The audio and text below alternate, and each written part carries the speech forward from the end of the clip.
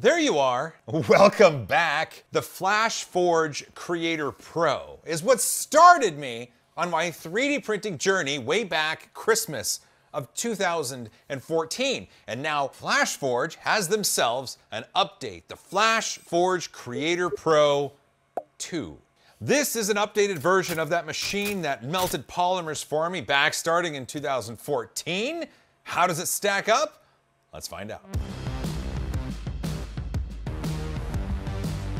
The Creator Pro 2 sports a look and feel that's very similar to the original Creator Pro. It is a fully enclosed 3D printer. It does have a hat it can wear for higher temp materials. It does have dual spool holders on the back, and there is a smallish rectangular shaped build plate on the inside. Both sport 0.4mm nozzles going to 240C, and both sport a rectangular heated bed that'll go up to 120C. The build volume on the new one is slightly smaller than the old one, with X at 200mm, Y at 148mm, and Z or Z at 150mm. The Creator Pro 2 right here does bring some updated tech to this slightly antiquated design. You've got a 4.3-inch touchscreen right up front, and inside, an IDEX motion system. Let's not beat around the bush. Does it work? Yes, get on with it! Well, print quality is okay from this machine. I have done some prints, a mess of prints. They look okay for the most part. The IDEX system works as advertised, which is also a plus. Why am I being hesitant? What's the catch here? Just say it! Flashforge advertises this 3D printer as having a bed that has an anti-scrape design on it. I would take that to mean anytime you print something on this machine, the models pop off when they're done, or they're easily removed when done, not requiring a scraper. This is not my experience with this machine. In fact, that bed held onto prints as if the prints were fused to it. We have a problem. During initial testing of the Creator Pro 2, Ben was still here, and Ben said, "Hey Joel, do you want to come over and try to take a print off this machine?" And I was like, sure, why not? I had no idea what I was getting myself into.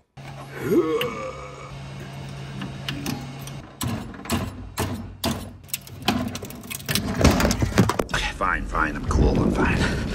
After that happened, I honestly just put the machine away because I was sick and tired of it, and I just didn't want to deal with it at all. Fast forward a few months, and I didn't remember this being as bad as I thought it was, and I thought, you know, I should really give this a go. So I set it up on my bench, and I got to work. And?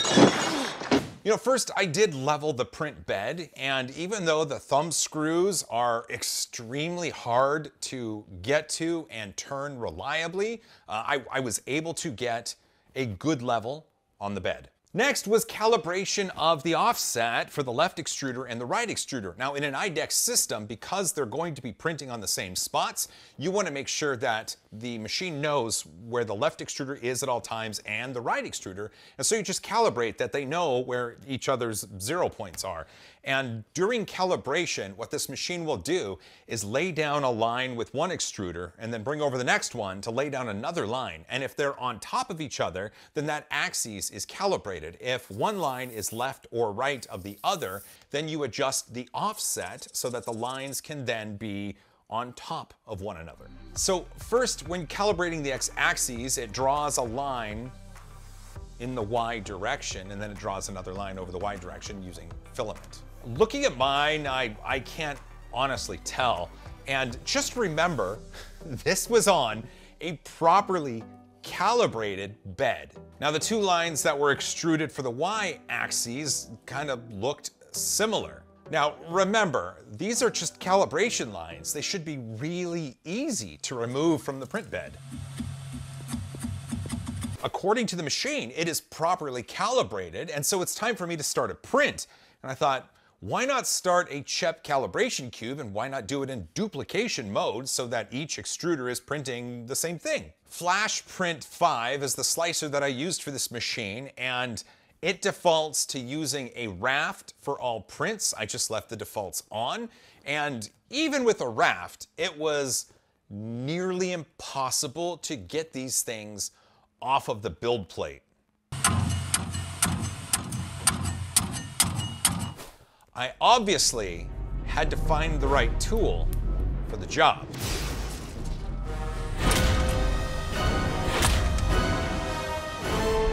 That escalated quickly. For an anti-scrape bed, this is 7 shades of ridiculous. Perhaps an interface layer is needed. The machine did ship with some purple glue stick, and so I thought putting it on there might let the prints release easier. Now, in this case, the prints were a little bit easier to remove from the build plate, so the glue stick did provide somewhat of an interface layer, and I still had to use a scraper, so this anti-scrape bed is bunk.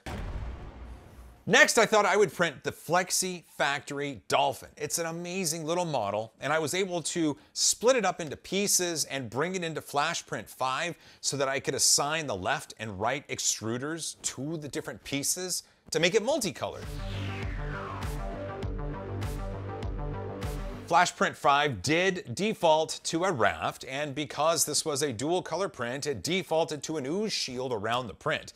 Now, the ooze shield was really difficult to remove, and I only cut myself once, thank goodness, but the raft is essentially fused with the model, and even though the print quality on the model is pretty decent, I cannot finish getting the raft off of this. I'm really sad about this though, because the model looks really cool, but the raft is fused to it. Now, I'm using Flashforge filaments, and I'm using a Flashforge slicer with Flashforge slicing profiles on a Flashforge made machine, and so I would assume this should not happen. I've had some great experiences with Flashforge 3D printers. In fact, the original Flashforge Creator Pro is 100% the reason I'm here right now. Also, the Creator 4, this giant beast of a machine that's shipped in a crate. I've been having a ton of fun with that machine, and I really can't wait to show you more of that. Unfortunately, the Creator Pro 2 falls far short of what's acceptable for a 3D printing experience. The bed should at least be removable from the factory. That makes a lot of sense, because if a print is ever stuck too much to the bed, the amount of scraping and hammering you have to do will throw off the bed level, and you'll have to go through the leveling process all over again. And let's be honest, leveling your 3D printer after each print should not be a thing.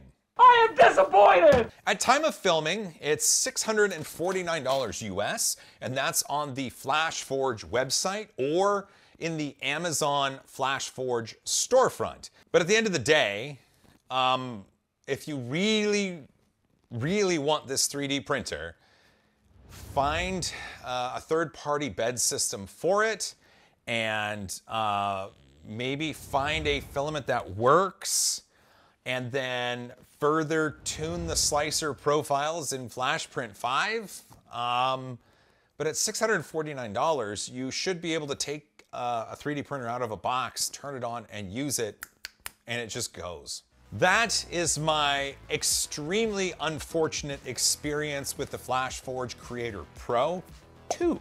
Now remember, the original one is what got me here, and I've had great experiences with Flashforge machines. I just think Flashforge missed the mark. What do you think? Do you agree? Or perhaps you have one of these and your experience is different? I'd love to hear about it. Why don't you leave that down in the comments below? If you made it this far, you're awesome. Don't forget to hug each other more. Fight for a cause you believe in. Print all the things. And as always, high five.